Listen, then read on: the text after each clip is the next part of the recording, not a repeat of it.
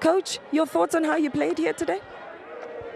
Yeah, it was a difficult match, simple. And you can't falter the guys. They fought up until the last minute, and you could see that they were waiting for that goal.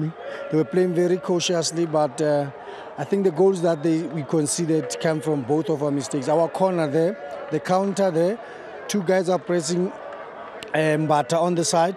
Shalulule definitely was supposed to be picked because it was only two players. And those are two guys that have been terrorizing us the whole afternoon.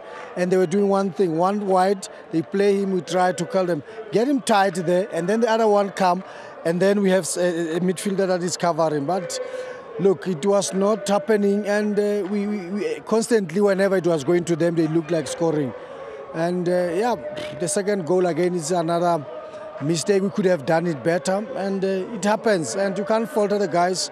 We'll win some, we'll lose some, but it was a difficult match. We knew that they will come like this, but I think the guys tried here. You can see even now towards the end, they were falling down, wasting time, going down, and I thought even the extra minutes that were added was going to be even more, but nevertheless, we can't falter the guys' effort. We have to soldier on and look for the next game on Wednesday. Speaking of that next game, they've won emphatically in the match today.